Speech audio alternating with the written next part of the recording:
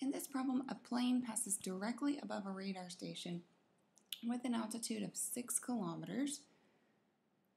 So here's a radar station on the ground, and the plane is flying 6 kilometers overhead, and that 6 does not change in the problem, so I'm going to label that as 6. The plane's speed is 400 kilometers per hour. We're going to let theta be the angle that the line through the radar station and the plane makes with the horizontal. So this would be theta right there. How fast is theta changing 12 minutes after the plane passes over the radar station? So what we want to find in this problem is the rate of change of theta with respect to time when t is 12 minutes. However, let's convert that to hours because the speed given is in kilometers per hour. So 12 minutes is the same as a fifth of an hour.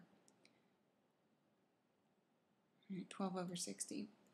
So we actually want d theta dt when t is a fifth of an hour or 12 minutes.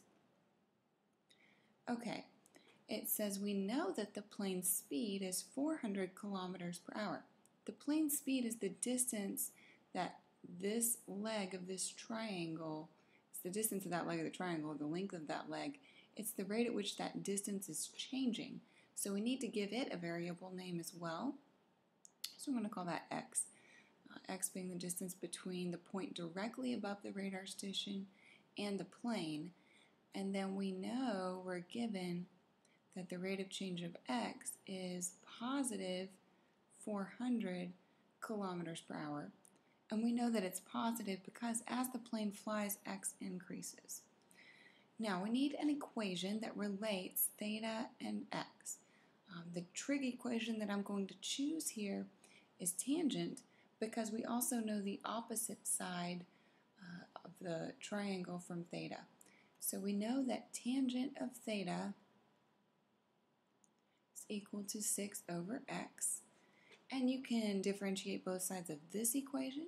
You could also use cotangent, which actually would be nice because that would put your variable up in the numerator. I'm actually going to solve for theta to get theta equals tangent inverse of 6 over x. I'm going to write it as 6x to the minus 1 though, simply because the derivative of tangent inverse is actually quite simple. If I differentiate tangent theta, I'm going to end up with a secant theta, which I'm going to have to find as well. So this avoids having to find other trig values at 12 minutes. Okay, so I'm going to take the derivative with respect to time of both sides of this equation.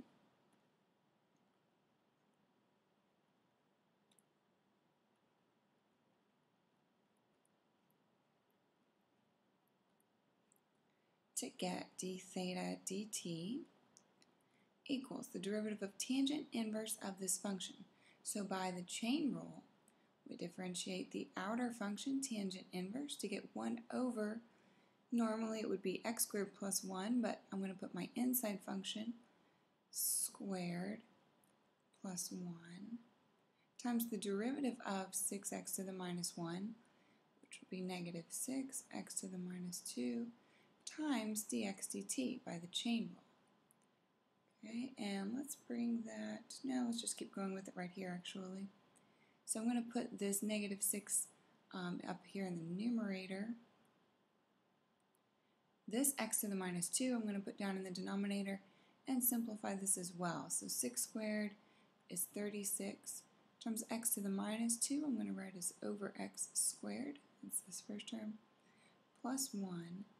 This x to the minus 2, let's throw it down here in the denominator as x to the positive 2. And this is all times dx dt.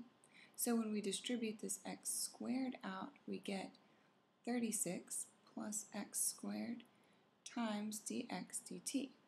It's a very nice simplified version for the d theta dt. So we're going to need x at the moment when theta is, or at the moment when t is 12 minutes or 1/5 of an hour, so that we can plug x in down here. So we need x at the moment t equals 1/5 of an hour.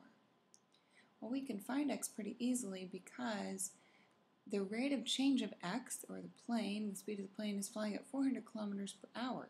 So after a fifth of an hour, it has traveled a fifth of 400 kilometers, or 80 kilometers. I'm out of space, so I'm going to bring this back up here to get that d theta dt, when t is a fifth of an hour, is equal to negative 6 over 36 plus 80 squared times dx dt is positive 400.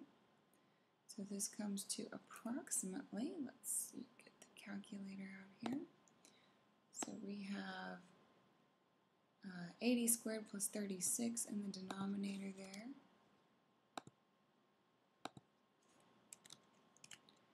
And we're going to make that into the denominator, multiply it times 6 and times 400 to get negative 0.3729.